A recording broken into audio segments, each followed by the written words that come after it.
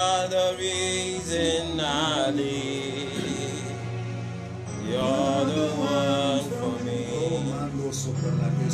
You're the one for me. You are the reason I live. You're the one for me. You're the one for me. You are the reason I live.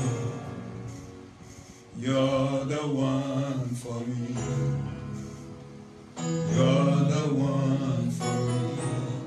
Oh, why should I be when I have you, surrounded by your love, your everlasting love?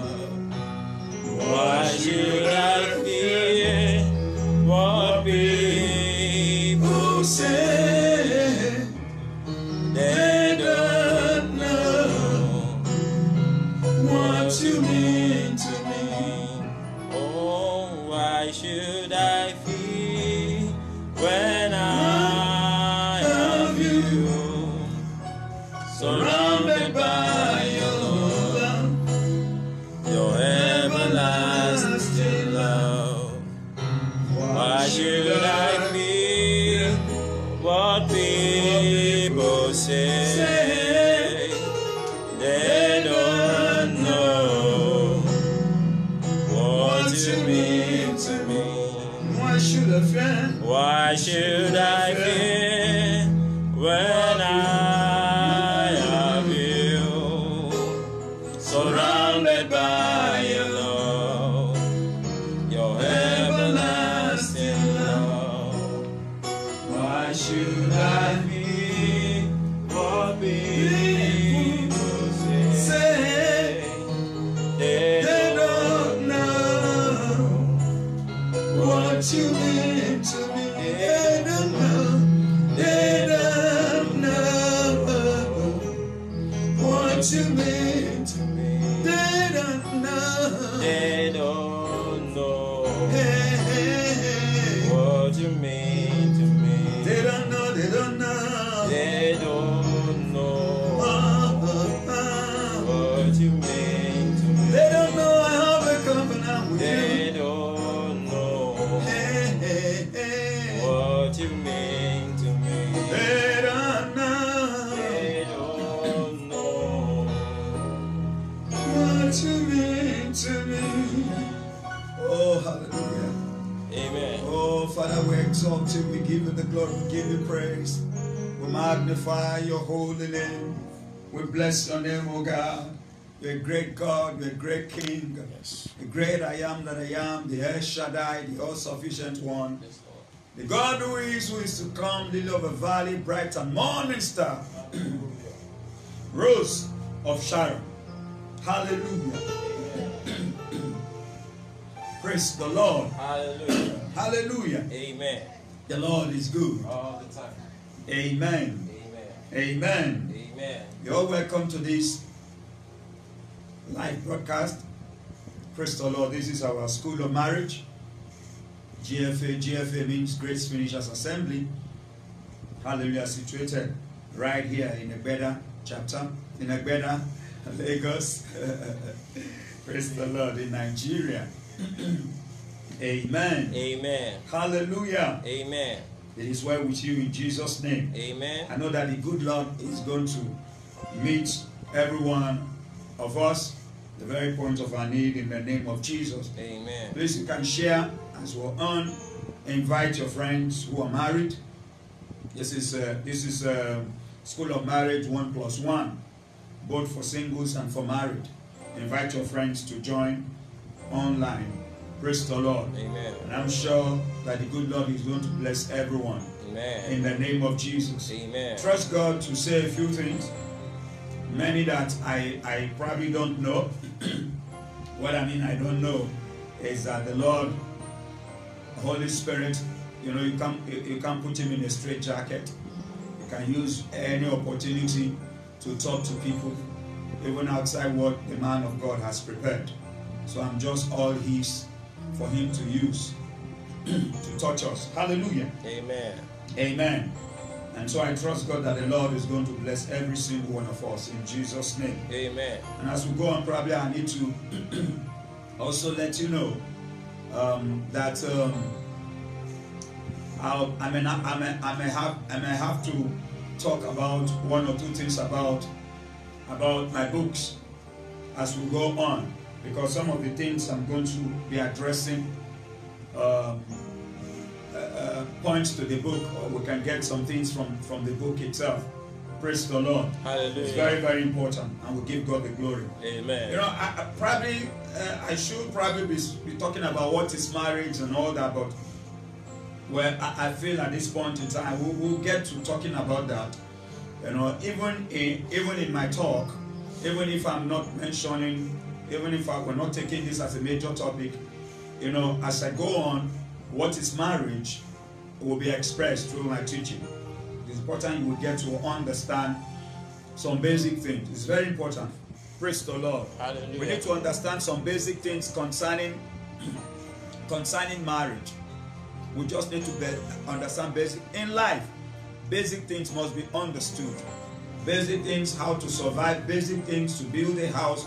Basic things to have a good health. Basic things that you must know. It's inevitable. You know, we just must know basic things of life. Praise the Lord. You have a vision, there must be basic things concerning that vision. And that's the truth. But it's just that it's unfortunate. It's unfortunate that many people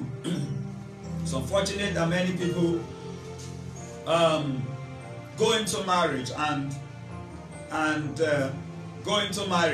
don't understand what marriage is all about. And that's the truth. Many people rush into marriage. 3/4 of people rush into marriage. I'm also submitting that I entered into marriage and didn't really know what marriage was all about. You know, you just fall in love. You know, your mind thinking about marriage, having a partner. You feel lonely, you want to marry now. So you have a friend, or the Lord leads you, either by vision, or, you know, contact one way or the other. Maybe somebody introduced you, and you just felt, oh, maybe this is the babe, and all that. And then you did what you did, it clicked, and then you just got married. You just know that in marriage, there will be kids, there will be children. You just know in marriage, there will be love. And what I mean love now, you're talking about sex, because in the first instance, you know, you don't think of marrying someone and think of not having a sexual relationship with the person. So, you know, these are some of the things that we have majorly in our mind, to have kids, to enjoy ourselves, you know, and all that. And you're married. So now here you have husband and wife, okay, going to live together, working together, you know, doing things together and all that. And then after a while, not too long, crisis begin. And then what happened? Many people don't make it. Many people don't make it. To a lot of people, praise the Lord, they don't know how to handle. They don't know how to handle. Excuse me. Hallelujah. Amen. They don't know how to handle crisis. And then, you know, from one trouble to the other, the marriage is gone. Why some people just manage the crisis for a long time. Hallelujah. Amen. Okay, so today we'll be looking at how to handle crisis. And in handling crisis, we'll have to learn how to establish clear guidelines for handling crisis. So I am actually teaching on establishing clear guidelines for handling crisis. Establishing clear guidelines for handling crisis. It's very, very important. I just feel like starting from this, you know, because I understand for quite a long time now I've been preaching on marriage. As a matter of fact, right from when we started, myself and my wife, or my wife and myself, started to pastor Fountain of Life Church, Egbeda chapter. We pastored that Egbeda branch, praise the Lord, under the tutelage of Pastor Taiwo, Pastor Bimbo Dukoya, Pastor Bimbo Dukoya of the blessed memory. We pastored for 9 years. Marriage was one of the legacies that we got from Fountain. The next is leadership. Praise the Lord. Hallelujah. Amen. And right from that time, I have been preaching, I've been talking on marriage. No matter how I talk on leadership, whatever I preach about, I find myself talking about marriage, bringing marriage into it. So it's very, very important that we understand this. It's just a little bit of introduction, and we need to clear some things. So I was just trying to say, throughout my years of experience, before the Lord now asked me to start the school of marriage, that was in 2007. 2007, the Lord asked me to start the school of marriage at around October. Say I should start the school of marriage because many ministers, many people, they've graduated from Bible colleges, Bible schools. They know the Bible, and yet their marriages are suffering. And then we started. Praise the Lord. So we've been on. So we started school of marriage, and then school of marriage came on, and we had to get into the Facebook. We also do a school of marriage physically in church, but you know, church now is at home. And we thank God for this broadcast. Praise the Lord. Hallelujah. So I'm trying to say that my years of experience since 1996, when it comes to handling marriages, you know, and all that. Now, I'm not staying here. I'm not telling you here that I'm perfect. No, we've had our own talks, myself and my wife, and we thank God so much. Just like Apostle Paul could say, we ourselves will boldly say that the things that happened to us have happened for the furtherance of the gospel, of this preaching. And the Lord has helped us to get ourselves established enough to be able to teach others so that they don't go the way of others, the way a lot of marriages went. And as I'm talking right now, I know there are some of you, you're going through a lot of marriage troubles. You're going through a lot of marriage troubles and all that. As long as you pay attention and you follow the Lord, you follow the Lord. As long as you follow. I have not seen anybody following the Lord. I keep saying it. I have not seen anybody following the Lord and he misses out. Now, if an individual person is asked to follow the Lord by the Lord himself, and you follow the Lord, praise the Lord, who's the sure ground? Praise the Lord. Hallelujah. The sure person to follow for life, because he's faithful. You know, as long as you follow, and as long as your partner follows, marriage crisis, marriage challenges will be reduced to the barest minimum.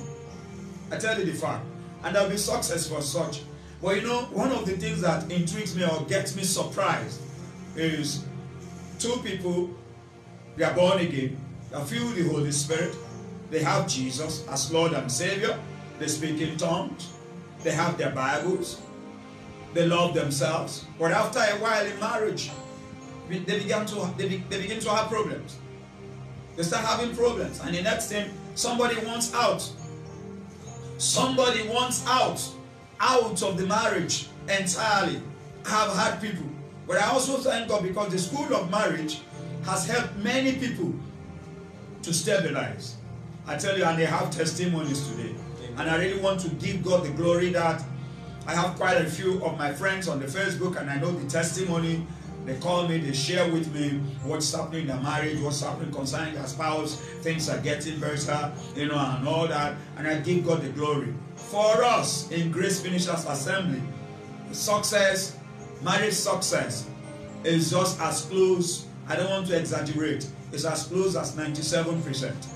It's just as close as 97%. Why? Because I teach on marriage.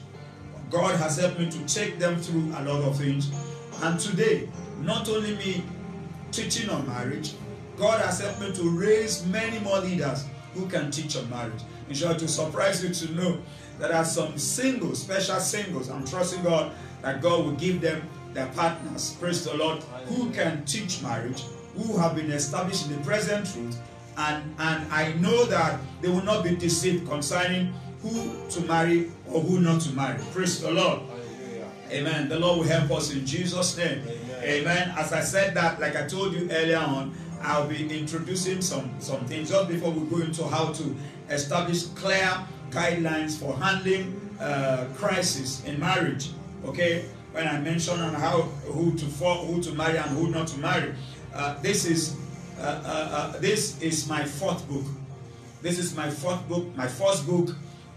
This is my fourth book. It's called How Not to Fall in Love. My wife wrote the foreword, to this book. This is the first book. This book deals with anger. It says, anger help me. Our stories, my story and that of my wife, is here. In short, I think about 30 incidents of anger in this book. Almost half of those incidents relate to me more than there's one with myself and my wife. But that one was a very long one. But I thank God the stories are here and the scriptures are clear. This book is to take you to Jesus, is to lead you to the Bible, to know how to deal with it. So a lot of people go into marriage and they have not dealt with their attitude. People go into marriage, they've not dealt. You can marry a very quiet person. You marry a very quiet brother. You marry a very quiet pastor. Very, very quiet, very gentle. I've come to understand that somebody can be gentle and yet it is not the gentleness of the Spirit of God, the fruit of the Spirit. Now, I want to say something. There are people that are born naturally, you see them very gentle. You see them, they look peaceful, but they don't have the fruit of the Spirit that is called that's called peace. People are like that. I was like that. Among all my brothers, I seem to be the most gentle person, very gentle. But then, if you step on my toes, something erupts from the inside of me. Praise the Lord.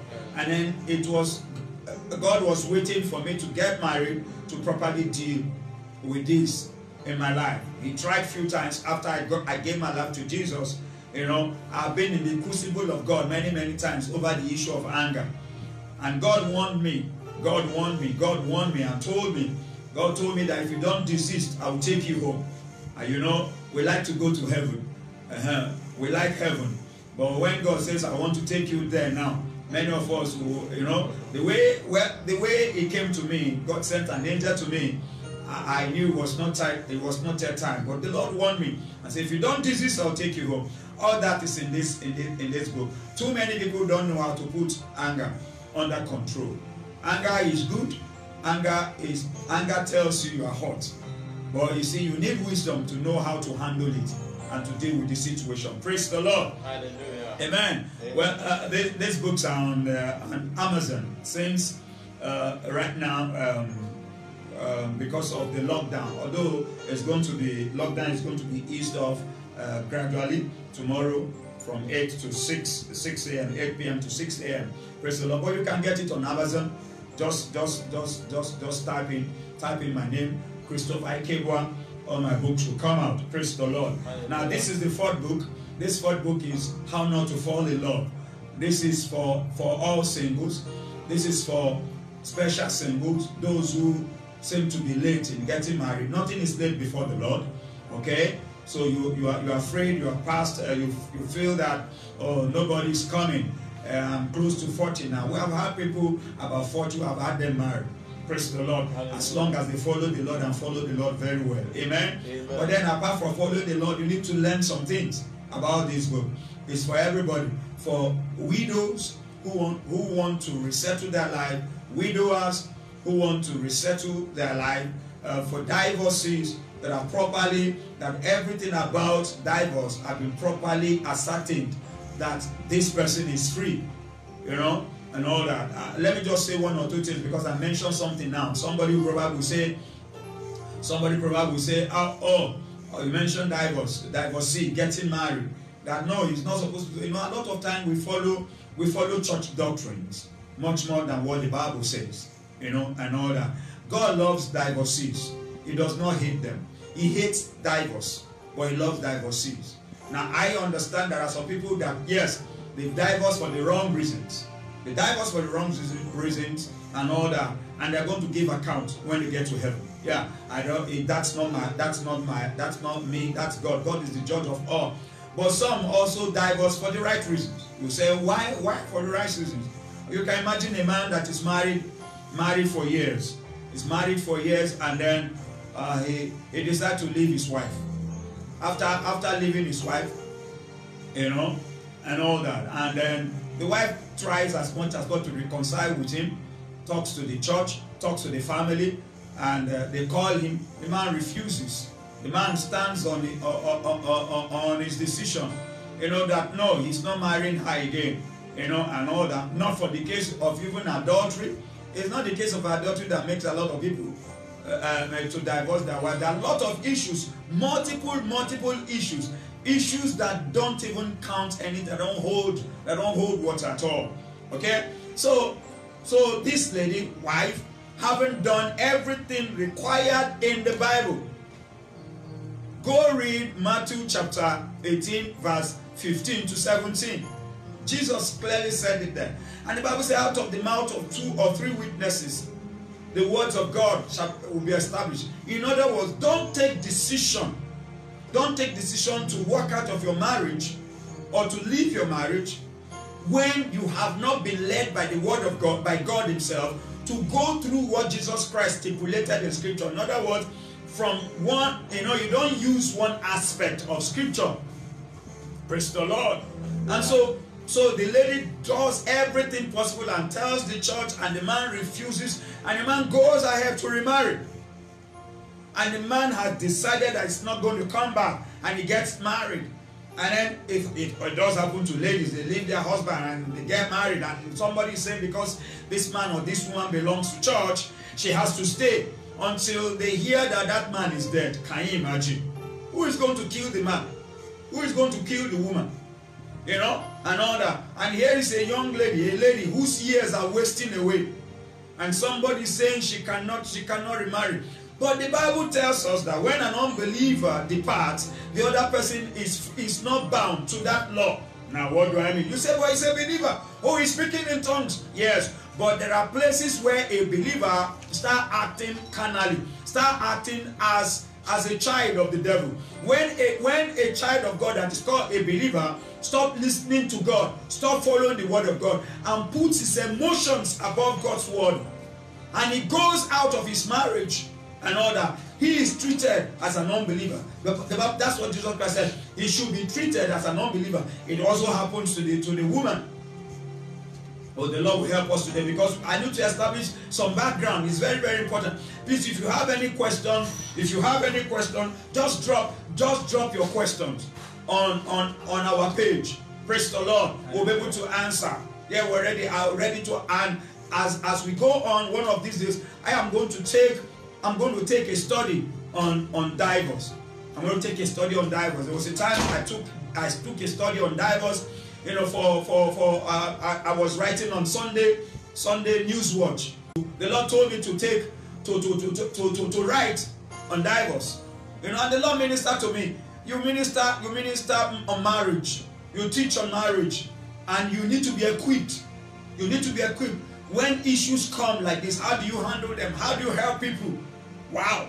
So as I went into scriptures, I decided not to read any book. Now I am not boasting, I'm not being proudful about it. You know, I decided not, because Holy Spirit is our teacher. So what, I took my Bible, I went through the Old Testament, I went to the New Testament, I went back to the Old Testament, and the Holy Spirit now began to teach me some basic things. God knew right from the Old Testament that there will be divorce. He knew, yet he hated it quite well.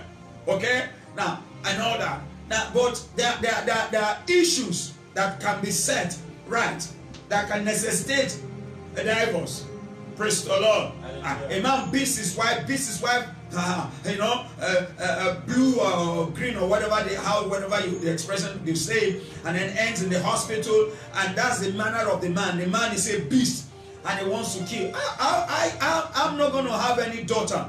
I'm not going to have any daughter, even if the man has paid a dowry of 1 million naira. And I say, no, stay there and die. No, I will take that, my daughter. Now, I will try to reconcile them, and then I will keep, let her be separated for a while. Let us work on the man to see whether he's going to repent. If there's no sign of repentance, and it's going to take time, I will not be very quick to release my daughter to him. We have had cases where ladies have died in their marriages. Just in the sense that, well, Otife is your husband. You are the one who said you will marry. Yes, we do make mistakes. Fine. Must you allow your daughter to die? There are cases where the men have been murdered. Men have been murdered by their wives also.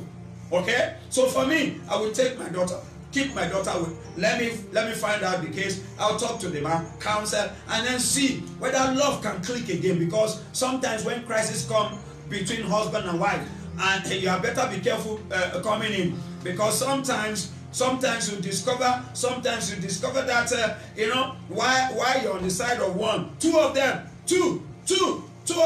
are in love, secretly in love with one another. Praise the Lord. There was a case I had about the family of a man who made sure that the man drove his wife away just because the man did not have any issue, no child coming from, and they needed children. They were saying they needed children, but no, he must give us. So they persecuted her. She left.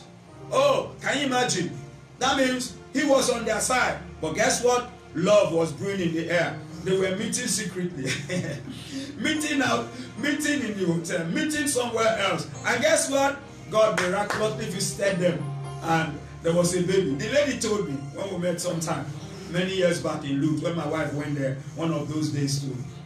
For antenatal. Hallelujah. Okay, so we want to be careful. But you see, please, that we're not on divorce today, okay? We're on how to handle crisis so that do not lead to divorce. But the issue is this. Go and read Matthew chapter 18, verse 15 to 17. And then add verse 18. It says, whatsoever you bind on earth shall be bound in heaven. Whatsoever you lose on earth shall be loosed in heaven. In other words, when you have completed this process, there are steps to be completed. Many people don't complete the steps, and they are out of the marriage, and they go ahead. I believe that there are a lot of divorces that many people will answer. Then some that we have crucified, God will say no, that this man did the right thing. Praise the Lord. Hallelujah. It is well with us. Amen. In the name of the Lord Jesus. Amen. Praise the Lord. Hallelujah. Amen. So this is how not to fall in love. This will guide you. It's also an indirect way to tell you how to fall in love. When you know the several ways how not to fall in love, it will be very easy for you to know how to fall in love. Praise the Lord. Hallelujah. Amen. All these books are very cheap. Praise the Lord. Hallelujah. Okay. Hallelujah. Yeah, my third book. Okay, my third book. Praise the Lord. There's still one more. Hallelujah. Oh, volume 1. Okay, this is volume 2. Okay, this is volume 2. There's still, this is how to overcome sexual temptation. God is leading me to address some things in marriage, some things in the body of Christ. God is leading me to address those things. That's why my books are sometimes in the story format, meshed with revelation, meshed with truth and scripture. Practical things. The first one is on anger, dealing with the issue of anger. Many of us carry anger into our marriages. And then guess what? A lot of people's marriages gone because of anger. Praise the Lord. Now this is how to overcome sexual temptation. This is volume 2. Volume 2 says additional things you must know. It says satanic merchandise of sexual immorality. People don't know that that Satan is helping people, using people to transact a kind of business, and that business is affecting their marriage. It's a transaction. Satan is a business person. He wants something. He gives you something and he takes something from you. He takes the whole lot from you. He takes the whole harvest from you. He can give you a seed and take the whole harvest. Yes, Satan understands the principle of seed sowing. You understand? You sow a seed, but when you're going to reap, you reap great harvest. You don't reap the same seed. You reap multiples of the seed. That's what happened. That's what happened. Some people have lost their marriage. Compare marriage to little anger. Compare marriage to little impatience. Compare marriage to one's selfishness. Compare marriage to greed. Compare marriage to fornication. Now compare the benefit of marriage, the home for God, where people will be recruited, children will be recruited for God, for his kingdom, for kingdom agenda. Compare just one thing. Satan will mind. He gives that thing to affect people. Praise the Lord. There are people today that adultery, has scattered their marriages. There are women today going through a lot. Listen, this is really true. This is really true. I have examples upon examples. Very painful thing. A lot of women have gone through, many women especially have gone through a lot of things, because we have cases of many men who commit adultery than you have the women. And if you look at the reason why some married people commit adultery, or you actually be able to trace some things back into the life of their husbands or into the lives of their fathers, where they are coming from. So adultery is carryover of lust and fornication that people have not overcome. Hear what I said. Hear what I said. Hear what I just said. Let me repeat again. Adultery is a carryover of lust and fornication that people fail to address, to overcome. It's not just addressing, overcoming it. So there's a carryover. Remember the Israelites. The Israelites were coming from Egypt to go to Canaan land. But a lot of attitude. Now, God's mercy, remember they sacrifice a lamb each for every household. God's mercy overshadowed them. But on the journey in between Egypt and Canaan land, praise the Lord, their attitude started to manifest, and God started dealing with them right there. And only few people made it. Now, those were carryovers. Too many people have carried things over. May the Lord help us in Jesus' name. Okay, so this book is good. Some people read it. Many people have read this book and they testified concerning it. Praise the Lord. Hallelujah. Okay, hallelujah. I have volume 1. I have volume 2. Praise the Lord. Hallelujah. Yeah, this is my 5th book. I hope I'm counting well. Praise the Lord. Hallelujah. Okay, anger number 1. How to overcome sexual temptation, volume 1, volume 2. Praise the Lord. Hallelujah. Then how not to fall in love. Then this one, 7 points agenda. This is my 5th book. 7 points agenda. This is classic. This is my love. Why did I say so? Oh, God's specific dealing with me is about this book. Praise the Lord. Hallelujah. Amen. In 2009, while waking up, I won't forget. I wish I have the exact date, but I know it was in 2009. God, while waking up, God asked me, what did God create marriage? If I ask you what did God create marriage, you will tell me what I told the Holy Spirit. I told the Holy Spirit for companionship, for sexual intimacy, that's enjoyment, and then for procreation. But the Holy Spirit did not stay there. He asked me, say, what else? And what else? I kept quiet. I couldn't answer. And then the Holy Spirit gave me other points that formed this 7-point agenda. In short, the first one he told me blew my mind. And it made me realize that this is the major reason why, many marriages are broken. And he said, God created when I could not answer, he gave me the 4th point. But eventually, that 4th point was not supposed to be number 4. It's supposed to be number 1. And said, God created marriage to please him, to give him pleasure. Wow. In other words, when you get married to your partner, you get married for God. You don't get married for yourself.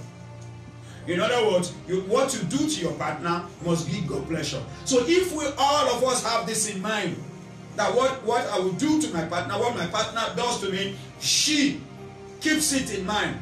So that she will be respecting God's word. So she's actually holding God's word. My wife will be holding God's word, on high esteem. Praise the Lord. And dealing with me appropriately according to the word of God. That's the problem. We no longer deal with ourselves appropriately according to the word of God. I don't see anybody surviving without the word. People go to hell without the word of God. So how do you think that your marriage will be successful without God's word? Now, how do you think that your money can give you a good marriage without God's word? How do you think that your family background, the family name, came from a very rich family? Some people marry because, no. It doesn't give you security at all. It's the word of God. Praise the Lord. So all these 7-point agenda is here. This book, it's Pastor Nomfi Odukoya, my pastor's wife, Pastor Nomfi Odukoya, that wrote the foreword. You just need to read it. Volume 1 and volume 2 of How to Overcome Sexual Temptation. The foreword was written by my first father, my first mentor and teacher, Dr. John Esuga Apami, Dr. J.E. Apami. Praise the Lord. It's in Zaria, the General Overseer of Christian Teaching Center, Zaria. Praise the Lord. He was one that led me to Jesus and grew me after Christ. Praise the Lord. Pastor Taiwo mentored me, towards ministry and then on marriage, and give God the glory. So I'm blessed with 2 fathers. Praise the Lord. 2 mentors, 2 teachers. Praise the Lord. Hallelujah. Amen. So I'm a man that has 2 pastors. Praise the Lord. I have 2 pastors, and I give God the glory. And I'm proud of them anytime, and they're also proud of me. I've had opportunity to minister in their churches. Praise the Lord. Praise the Lord. Even when we started church here, Pastor Taiwo has called me to minister the fountain of that church, and then Dr. John has also called me to minister there. And I give God the glory. I have great support. Hallelujah. Amen. You're blessed in Jesus' name. Please do these books. You can get them. You can get them from Amazon. Especially the e-format, that's the e-book. You can get them, download them. Pay some amount of money, download them. And then in case you live in Lagos, that means with this lockdown, the easing of this lockdown, okay, they are relaxing the lockdown. Praise the Lord. Means that within the hour you can get them. You can get them from us. So if you need, please just indicate, say something. Praise the Lord. Please let us know. All of you online. Please, wherever you are viewing us from, let us know. If anywhere you are, just mention your name and say viewing from so place. Praise the Lord. We appreciate all of you in the name of Jesus. Amen. Praise the Lord. Hallelujah. Praise the Lord. Please, those of you that are sharing, you can start a watch party. As you're listening to me, you can start a watch party. Just click on the button, share, and then several others of your friends will come on board. Amen. Say marriage is good. You can enjoy your marriage. I'm enjoying my marriage right now. Praise the Lord. I'm enjoying my marriage. Praise the Lord, and I give God the glory. And I'm not preaching this in the absence of my wife. So she's here. And then praise the Lord. We thank God and we give God the glory. And also my kids. Amen. Amen. Amen. Amen. Praise the Lord. Hallelujah. All right. So establishing clear guidelines for handling what? For handling crisis is important. We need to hear this. Praise the Lord. Hallelujah. Amen. Amen. Okay. Hallelujah. Amen. There was a case of a man, praise the Lord, who said to a minister some years ago, he told him that him and his wife had been married for the past 30 years then. And in all their years, they had only one argument. It started the day they were married, and he said, to this present moment, the argument hasn't stopped. That's a very serious one. But thank God they are still together with the argument. Many people with one crisis, they've gone. They've gone. I pray in the name of Jesus that God will keep your marriage. Amen. In the name of Jesus. Amen. You must learn to deal with crisis the right time. There's a time to need it in the bud. There's a time to do that. There's a time to do that. Praise the Lord. Hallelujah. Amen. Okay? Every marriage has periods of argument, friction, and conflict. If you say you have not, or you said you have never had any argument with your wife, then your marriage is holy. You married a zombie. Zombie, oh, zombie. Praise the Lord. Praise the Lord. Tell him to go from the go. Tell him to go, he go. No argument. No. Every marriage has its own argument, periods of argument, friction, and conflict. Do you know why? The reason is because those conflicts and frictions and arguments, they are part of it. It's like the fire that brings out the soup. Oh, come on. Is anybody talking to? No, is anybody listening? It's the fire, like the fire that brings out the soup, makes the soup sweet. But many people don't know how to combine fire and combine ingredient. It's not many people that enter kitchen that come out with good soup. Oh, come on. Hello? It's not many people that enter the kitchen that come out with good soup. And that's the truth. Many people don't come out with good soup. Everything is complete. Ingredients complete. Fire is there. The stove is okay. The gas cooker is okay. Everything alright. Water, everything available. But they come out, pot available. But what is in the pot does not look like soup. Because they have no land. Praise the Lord. They have no land. Amen. Amen. I cook a lot, so I give God the glory, so I can tell you a lot of things. Praise the Lord. Okay. So the issue I'm saying that those arguments and the frictions and the conflicts, they all work together. They all work together. I'm sorry to say this, I've had some men of God. I have never had any problem with my wife. I just swallow, you know, there's a way you can swallow, is it saliva or swallow air, and then it just goes through your Adam's apple, like it's a bolus of pepper, and I just swallow it like that. Praise the Lord. And I'm wondering how. We don't have to, let's quit impressing anybody. I'm glad to say I've gone through conflict in my marriage. I've gone through it, myself and my wife gone through it, but I thank God allowed us to go through it. Today, we can teach better. Yes, amen? Amen. We can teach better. Yes, I believe that God allows. Have you seen God? I know what God does. God looks for people who have problems. God looks for people who have problems. And He turns them around. Like I say, He turns them up to use for His glory. They can teach better revelation. Oh, come on. Yes, hallelujah. Amen. Hallelujah. Amen. Give God the glory, okay? I'm not boasting, but I'm just thanking God. Amen. Amen. Hallelujah. Greatest saints hit some difficult times in their marriages in Bible days. Abraham, in Genesis chapter 16, he had problems.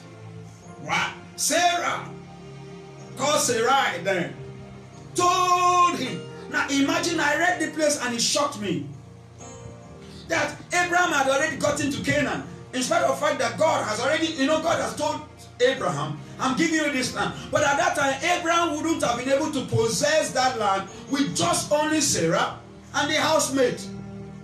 Even when Isaac came forth, they couldn't have, and there's Ishmael, they couldn't have been able, 5 of them, they couldn't have been able to possess the Canaan land. That means God was taking them through a process. You see, when God gives you a word, there's a process. There's a process. Just follow Him in the program. Don't jump ahead of Him. Can I have an amen? Amen.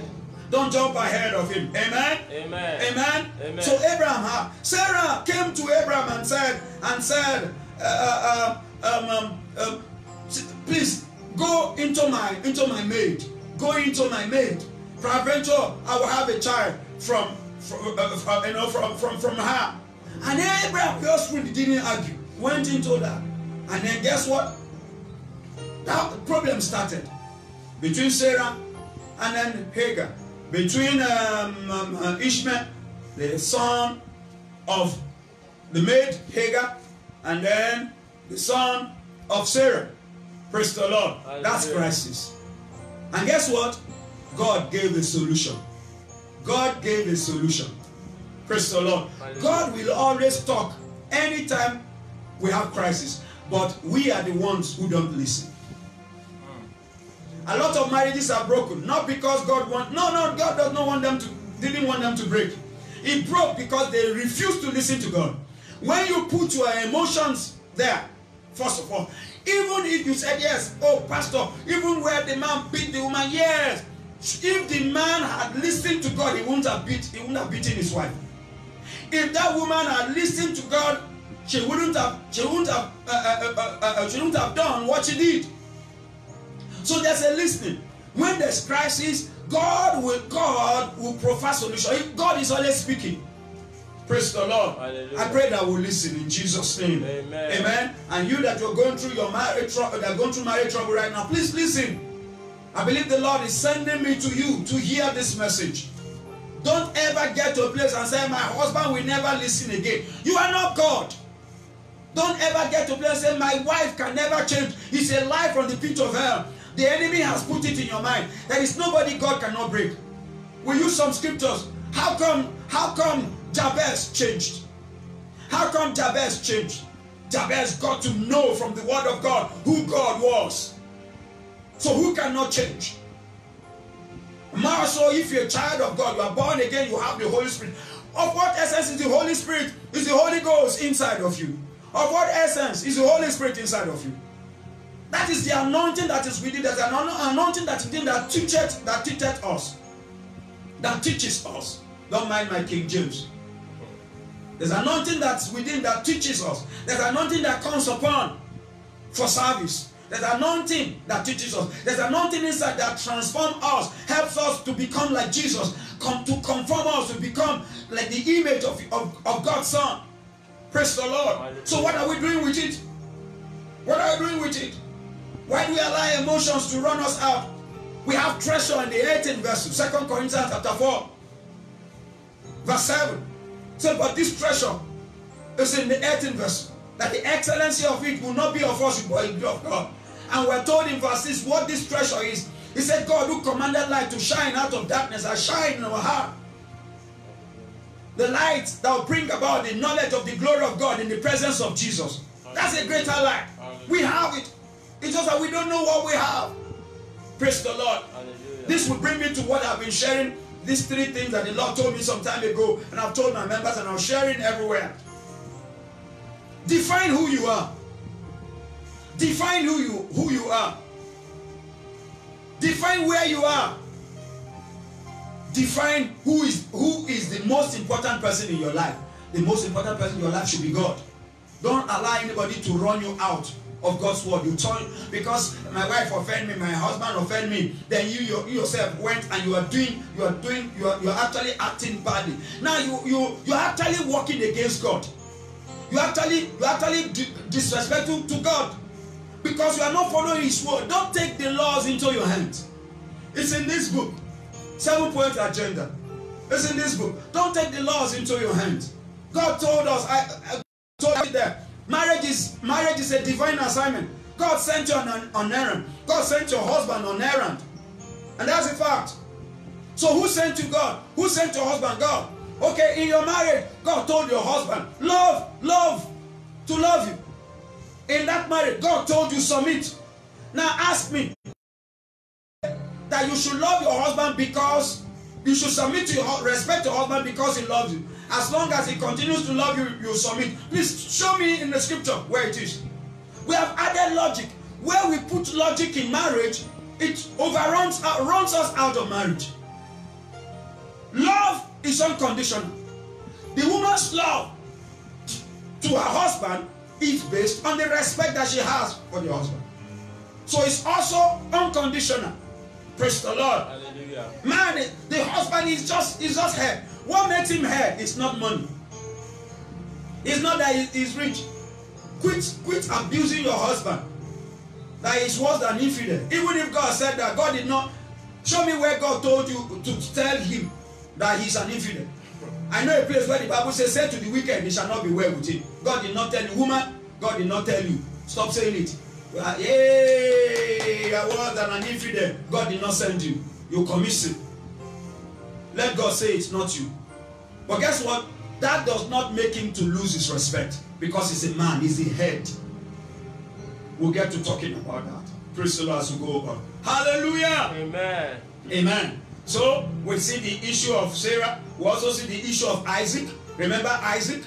Isaac was old and his eyes were getting dimmer. He could not see properly. And he now called Esau. You know Esau and Jacob. They were twins, right? Yeah. Good. They were twins. And so he called the elder. So Esau was a hunter. Esau used to bring that food to him, meat to him, seasoned. Praise the Lord. Bush meat, correct one. And the guy can cook. Put the pepper, put the onions, put the garlic. Praise the Lord. Amen. Roast everything. Correct, God. So the man has eaten. I'm sure it's Isaac would have eaten, things like that. Good relish from Esau, and he probably will refuse eating his wife's meal. So he said, "Okay, come, make me that venison, make me that your special, so that my soul will bless you. I don't know when I'm going to die." And then who had? Rebecca had, and then now called Jacob. I can imagine. That was crisis. Is that not crisis? That's crisis. Because when everything blew up, it was too late. When Isaac had already released blessing on Jacob, the supplanter, the trickster. Can you imagine? The 419 collected the blessing of the firstborn. Well, that's another day's story. Amen. So that's crisis. Crisis, praise the Lord, argument, frictions, and conflict. You cannot do without having them in marriage. But it's just as time goes on, when you begin to grow together, amen, these things reduce to the barest minimum. And it will be like as if it's almost getting to 0%. And that's the truth. Praise the Lord. I pray that marriage will grow. Amen. I pray your marriage will get to that point. Amen. In Jesus' name. Amen. Amen. We have quite a lot like that. We have quite a lot like that. We have Jacob also. We have also Moses. Moses had crisis in his marriage. David also had crisis in his marriage. Remember, Micah, praise the Lord, disdained him because he was dancing. He danced because of Ark of Covenant, and the woman looked at him, said, "Look at you, you disgrace yourself. Look at you among all those our mates, among our houseboy, disgrace yourself," and all that. David said, "See, I will even do worse than this self." And then guess what? She was a woman at that time, died without giving birth to any child. That's crisis, and a lot of things that David went through. Okay, so we're looking at establishing clear guidelines for handling crisis. President number 1, determined to resolve every conflict rather than settling for peace at any price. Number 1, determined to resolve every conflict, right, rather than settling for peace at any price. Praise the Lord. Hallelujah. Praise the Lord. Hallelujah. Amen. Amen. Hallelujah. So what did I say you should do? Determine. Come on, let me hear. Determined to resolve every conflict rather than settling for peace at any price. Okay, let me just have peace. Okay, it's all right. Okay, let's just have. No, it's not settled. It's not settled. A made-up ground is not a solid ground. You cannot compare a made-up ground to a solid ground. That's the truth. Praise the Lord. Hallelujah. Amen. You pay a lot for a make-up ground. Pay a lot. Praise the Lord. Hallelujah. The ground that is made. Alright? So, you must determine to resolve every conflict rather than settling for peace at any price. In other words, you are entering marriage, you are married now. Better determine to resolve every conflict. Now, but the question is, yes, it's good to resolve conflict, but many of you are trying to resolve conflict in the wrong way. So you're no longer resolving it. You are muddling everything. You are creating worse scenario. You are multiplying the issues because you go in there with an attitude. So you already failed. Somebody who's trying to resolve crisis must be a peaceful person first of all. Or did you hear what I said? Yes, sir. Even if you are angry, you must allow peace so that that peace will be on top, will overshadow your anger. Otherwise, you'll not be able to resolve it. The Bible says, "Blessed are the peacemakers, for they shall be called sons of God." Hallelujah. Amen. Praise the Lord. Hallelujah. Okay, that means matured. All right. Okay. So I'm going to give out 4 or 5 things here now. Okay. A. We can withdraw by adopting the attitude, well, I can't win, so what's the use? In other words, I know my wife. I remember some years back, a couple were having issues where we had church before. They were having issues. I was very serious. And I had to go to their house. And I was just there, trying to talk to the man. This woman, tough, but the man also will now meet up that toughness by beating the wife. That's bad. Please never again raise your hand to beat your wife. Never again, no matter the situation. Don't ever do it. Don't ever do it. She's not a man. You didn't make her a man. She's a woman. Don't do it. It's not proper. If you've done it, apologize to your wife. Take your wife out if you have never done that. Make up with her. Tell her you're sorry. Praise the Lord. Hallelujah. Okay, now let me go. Somebody will say, "What? I know you guys. I know. What about the issue where a woman is beating the husband?" Yes, I know. There are some places where a woman will slap husband. So I'm also talking to you as a woman. Don't do that. I know a case where a woman kicked open the door. The man entered into the door and she gave the door a kung fu, and the door came out. The woman is twice the size of the man. The man ran out of the house. Praise the Lord. So please, whether it is woman beating the husband or husband beating, it's bad. It's not proper. Praise the Lord. Don't take the law into your hands. Hallelujah. Amen. Okay. All right. So some people will say, okay, fine, let's just settle. There was a case. Oh, it's a life story. It's a life story. 2 people that got married. This woman has labored so much to bring money to the table. She labored so much. I'm telling you the fact. And then the man got a job. And when the man got a job, he got his car. He got his car and it's my car. And will not allow his wife to drive. The wife that had been suffering, that have paid so much, that have suffered so much, that have used her money to take care of the man, both of them. They were trusting God for the fruit of the womb. Crisis. Somebody who comes, who's like a customer to them in the office, that lives not too far from where she was. Now husband is not taking her in the car, and then somehow the man will bring her and drop her. Her husband got angry about it. You are not providing money for her to take taxi. Now somebody, and there was nothing between her and that customer. You will not allow your wife to drive your car. That's really bad. So guess what? They will settle. Somehow the man will get angry. You know, sometimes the man will get angry and will fling a hot plate of food. Who knows, maybe rice or whatever. Fling it at her. Can you imagine? Meanwhile, she was the one that cooked the food, just because she makes some statement. Don't follow a woman to talk. You will mess up yourself. Praise the Lord. Okay. So one day, the lady escorted, everything seemed to be calm. Oh, that's what I'm talking about. Make-up peace. Made up peace. Oh. Okay, you're going to work. Okay, bye. See you later.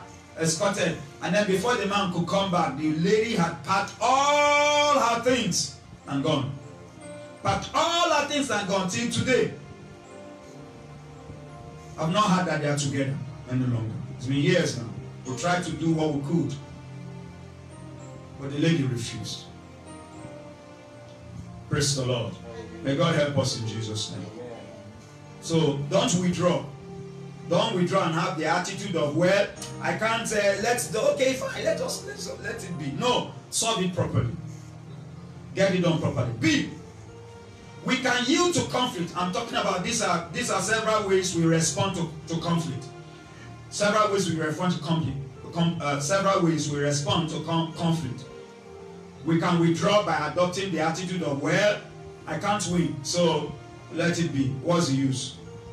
Okay, or let us, okay, fine, all right, we'll make peace. Okay, we'll make peace, but it's not in your heart. B, we can yield to conflict, give in order to get along. That's it. Give in, okay, we want us to settle, okay, we'll settle. We have settled, though. I've forgiven you, but the person has not forgiven you. Don't ever carry that attitude in your marriage. If you have the attitude now, just carry it last day and go before the Lord and drop it at his feet and go and meet your husband, meet your wife. Say, listen, let me tell you, since I told you I forgive you, I really have not forgiven you. I have that soul within me, but I've forgiven you, I've released you. This is what you did. Please, let's work together. Okay, let's start anew. Hallelujah. Amen. Amen. See, one of the ways we respond to conflicts, on our own. We can compromise in conflict, but the danger is we might compromise important principles. Sometimes you just compromise. It's almost the same thing I'm saying. You just compromise. It's okay. It's okay. They beg you. Oh, it's all right. Otito. No, it's okay. Otito. It's finished. It's settled. Praise the Lord. How they go, man? Otito. Ozugo. Whatever language. Okay, you just compromise, and then you're going along with your wife, going along with your husband, but in the real sense, you just compromised. We have good compromise in marriage, but there's bad one. There's a compromise. You can compromise because you see the way your wife is doing, and so you see the way your wife is doing, and so there's she's tough and all that, and if you go with her on that tough matter, you will spoil it. So you mellow down, and then in the process of mellowing down, you are going on your knees to talk to God, and somehow God touches her. Praise the Lord. Hallelujah. Amen. And the matter is settled. D, we can resolve a conflict by facing the root problem and getting to the bottom of the matter. We can resolve a conflict by facing the root problem and getting to the bottom of the matter. You get it again? Let me take it. We can resolve a conflict by facing the root problem and getting to the bottom of the matter. Hallelujah. Amen.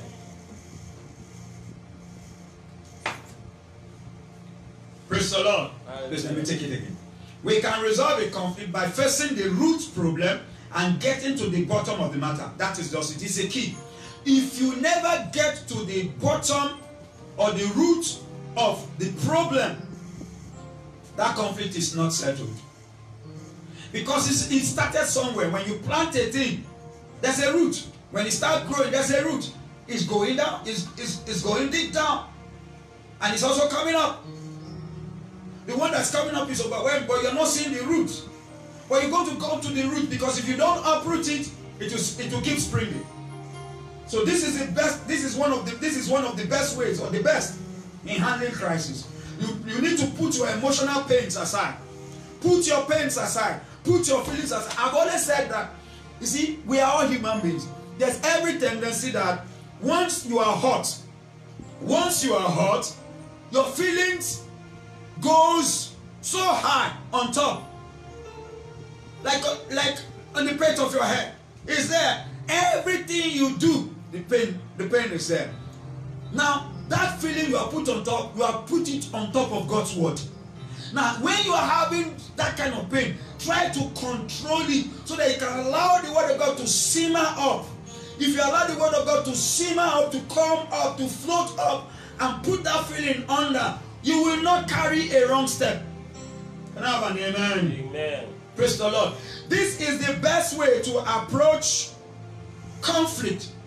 All the other ways are cope out. You cope out. You cope. A, B, C is just coping. D is the best way. They don't make for a growing relationship. A, B, C don't make for a growing relationship. Now let me say something now about growth. I will take this second one and then we'll close on this. We'll come back next time. By God's grace, it's going to be weekly now. Praise the Lord. Hallelujah. Amen. Amen. All right. Okay. So something was said here. I'm getting something. I want to bring out something here now. Okay, good. Let me just say it. Okay. Now listen to this. Growth and maturity develop when we face issues, not dodge them. Growth and maturity develop when we face issues, not dodge them. In other words, if you dodge issues, you will never grow. You will never be matured. People think that they are mature when they get angry because it is their right to get angry. Why? Because their husband really hurt them. Yes, you have right to get angry. But remember, God says, be ye angry and sin not. We don't look at the word and sin not, but we look at be ye angry. Yes, I'm a human being. I can get angry. Yes, God knows you're a human being. You can get angry. And in short, God put the anger there. How? Emotions are already built up inside of us.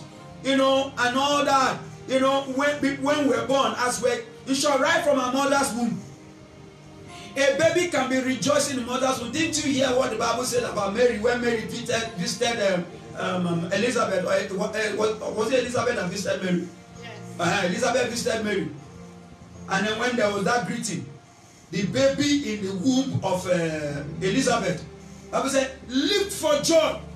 Started kicking, leaped for joy. Praise the Lord. Amen. So emotions have been wired on our inside. And God has, anger is good to let you know you are hot. They say anger is a bad thing. No. It's like saying electricity is bad, but please cut all the wire from your house so you don't have light. No, electricity is good. But when we don't know how to manage it, then that's when it becomes bad. Same thing with anger. Hello. So when you dodge matters, you don't grow and you don't mature. But you see, the day you get married, you have become baby couples. Oh, come on. Talk to me now. You have never been married before. You have become baby couples. Even if you married before and you say your new marriage, the person you're married now has not married before. Let me tell you the truth. She has just brought you back to a kindergarten, because you're going to start from that level that she is to bring her up. And if you don't know how to manage her, there'll be problem. And it has happened to a lot of people where they are married 3 times to not be your portion. Amen. If whatever thing you're going through in marriage and that will not be your portion, you not marry again, it will not be your portion. Amen. I'm praying for you that God will stabilize that marriage in Jesus' name. Amen. Some people think it is by getting remarried that everything gets it. No, they still carry their portfolio. They have not learned to put their feelings under the word of God. Praise the Lord. Hallelujah. Praise the Lord. Hallelujah. So we need to grow. God told me some time ago, I was in the bathroom, the Lord ministered to me and said that, thank you, and said, many people, one of the reasons why their marriages broke is because they remain babily married. So when I heard that, I started to laugh. They remain babily married. When you marry, you just come into, you are just like a baby that will learn. You don't know many things about man. How many of us, we didn't know many things. So all that I know now, I never knew. Praise the Lord. Okay? So some people didn't grow. So both of you need to grow together. If you don't grow together with your partner, it's a very big problem. Some husbands have grown spiritually to a point, and then their wives are not growing. Their wives have grown spiritually. So it's like another form of unequal yoke. Unequal yoke is not only between a believer and an unbeliever. We can have unequal yoke in marriage. What I mean unequal yoke, I'm not saying that I'm not talking about compatibility here. I'm talking about the issue that they ought to have grown together, but one has grown spiritually more knowledgeable, a lot of the mentally and all that, while the other person is there. So it's like a man just walking like this, and let me borrow a language, vernacular. The man don't rack, he don't rack. So it's like this. This is how it is. The wife is down, or the husband is down, the lady. So he's trying to do like this. Is it balanced? It's not balanced. I pray in Jesus' name that you be balanced with your wife, with your husband. In Jesus' name. So you need to grow together. How? The word of God. Okay, now let me take this one now, because I'm going to end on this quickly. Number 2. Remember we're talking about what? Hello, establishing clear guidelines for what? For handling crisis. We have looked at the first one, determined to resolve every conflict rather than settling for peace at any price. So you must be determined. Determination means to put all into it.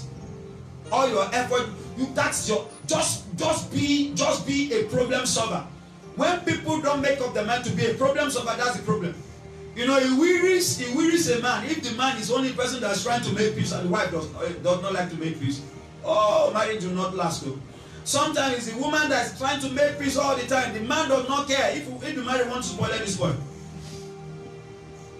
But both ought to learn how to make peace. Amen? Amen. And listen. Can I have an amen? Amen. Praise the Lord. Hallelujah. Okay, so 2, deal with conflict issues as soon as possible after they occur or you sight them coming. Oh, I love that. You need to have an eagle eye.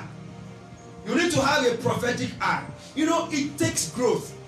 You are growing to a point now that you begin to envisage that problem is coming. I want to avoid it because it has happened before. This has happened between me and my wife. It has happened between me and my husband. So you look at it, then you know how to handle it before the problem lands. That's the truth. Then it means you are matured. This is teaching of maturity. This how to handle crisis. Establishing clear guidelines of how to deal with conflict is to mature you. So it says, number 2, deal with conflict issues as soon as possible after they occur or you sight them coming. As you sight them coming, you have an inner eye. Problem is coming. How am I going to handle it, Lord? Give me wisdom. You are already prepared. Praise the Lord. Hallelujah. Amen. Amen. The Lord will help us in Jesus' name. Amen. You know, our pastors, our leaders, they prepare us into spiritual warfare. One of the things I was trusted into spiritual warfare, Ephesians chapter 6. But a lot of time we are not prepared for marriage. They don't teach us warfare for marriage. They don't teach us just say when you love him, you love when people live peacefully, live skillfully. The Lord will help you do this, do this, do this. So are they really prepared to? No. You love your wife. You already know you're going to love her. So it's in you. You submit to your husband. You already know you're going to submit. Abi? So they've not taught you anything new. Praise the Lord. Hallelujah. Okay. So the Lord will help us in Jesus' name. All right. So this is where the man.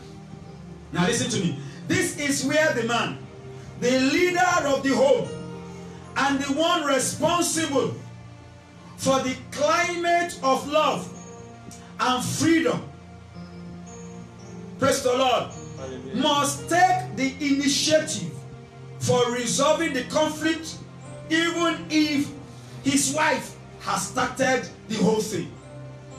Now listen to me. Please listen to me. All men, hear me. Don't miss this. And you wife, don't take it out on your husband and say, did you hear that? No. Man, God has made you head. Whether you didn't know about marriage, that's not the issue. Now that you have become head of your wife, you had better go and learn everything that is possible for that headship to be successful. It's true. Head. Look at me. Look at yourself. Look at my head. My body is here. Do you know that every part of my body cannot function without my head? It can't function without the head. Jesus is the head of the church. Do you know Jesus Christ cannot function without his body? Do you know? Which means the capacity that the head has, the head shares it with the entire body. The wisdom that the head has, the head shares it with the rest of the body. Same thing spiritually, same thing. The same thing with all of your money that you have. You must share it with your wife. With every knowledge that you have, you must share with your wife. It's very important. So, in dealing with crisis, you must be number one. You must be number one. I give kudos to women right now that are listening to me, that you have been able to save your marriage because your husband wouldn't want to listen to you. I started it. But with wisdom, you have been so patient. With wisdom, Praise the Lord. You have learned to deal with the situation. And I thank God for your life. Praise the Lord. Though it looks like you are acting at the head, but you are just a helper, so you are helping. Amen. Amen. Amen. Amen. Praise the Lord. Hallelujah. Oh, this is wonderful. A man's feeling may be so deep. Sorry, a man's feeling may be so deeply hurt by his wife's attitude or actions that he may feel disinclined to take any initiative. But at such times, he should remind himself of the command of Jesus Christ in Ephesians chapter 5. Husbands, love your wives. In other words, your wife has done something that don't merit, that seem not to merit your love. Now, I said your love. I said your love, not Jesus' love. I'm going somewhere now. Praise the Lord. There's a love that God has put inside of you that is called His love. You have your own love. But you see, you must love, your love must be loved through God's love. Now, if your wife has hurt you badly, and you have that deep feeling of hurt, don't withdraw the love of God that God has put in your heart for her. That's what it's saying. As a head, you are expected to be spiritually matured enough to release the love of God to touch your wife. Can I have an amen? Amen. Praise the Lord. Hallelujah. Amen. It may take a while for the truth of this scripture to sink through one's heart and damaged emotions. Praise the Lord. Hallelujah. But it must be faced. Once somebody's hurt and his emotion damaged, it takes a time. But then this matter must be faced. Amen. Amen. Lastly, under this, God not only raises the standard to unbelievable heights, but He provides the power by which we can reach up to it. In other words, I don't know how to handle my wife. It's not new to God. God has already provided, has raised the standard. What's the standard? It's His word. Go to His word. God has the wisdom. Go and ask God the wisdom. God, what do I do? Don't take decision. Don't take any decision without consulting God. That's where the problem is. God's word is His constitution for us. And we have constitution of marriage also in the generality of God's word. And for God's love, there's no condition for a man to use his love to love his wife. This is very important now. This also, that I just shared, may also go for the wife. If you have a husband who seems not to care, who seems not to be on the spiritual platform, but you know some spiritual things, God expects you, don't put the laws into your hands. Praise the Lord. Hallelujah. And 1 Peter chapter 3, verse 1 to 6 tells the woman what to do to save that marriage, to bring that man back to God. Praise the Lord. Hallelujah. Praise the Lord. Hallelujah. You are blessed in Jesus' name. Amen. This is where we're going to stop for today. Next time we're going to take 3, 4, and 5. Hallelujah. Amen. Amen. I believe that that God has helped you. Amen. God has blessed you. Amen. In the name of the Lord Jesus, and that the Lord has ministered to you. Yes. In Jesus' name. Amen. Amen. I want to acknowledge the presence of quite a lot of our members, of friends who have joined us during this live broadcast. Praise the Lord. Amen. Amen. Amen. We'll give God the glory. Thank God for Pastor Soebi Okoma John. The Lord bless you in Jesus' name. Amen. Amen. She's really been following.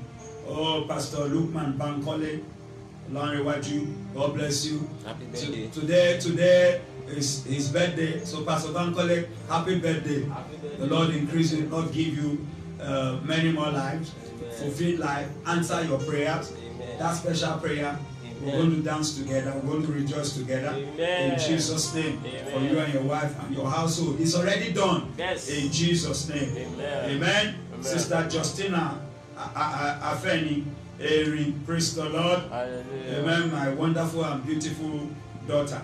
Praise the Lord. Amen. Sharp, sharp daughter. Hallelujah. Oh, yes, so another daughter of mine. That's Elizabeth Oshin. Praise the Lord. That's Lighton. Amen. I like the way she put it here. Ola Oluwa Kiton. That's beautiful. Amen. God bless you. Jesus, I know you're watching with your husband, your household. Praise the Lord. Amen. Amber, Sister Amber Osunde. I know that God has sparked up that amber, that fire in your life now. Praise the Lord. And to not go down. In Jesus' name.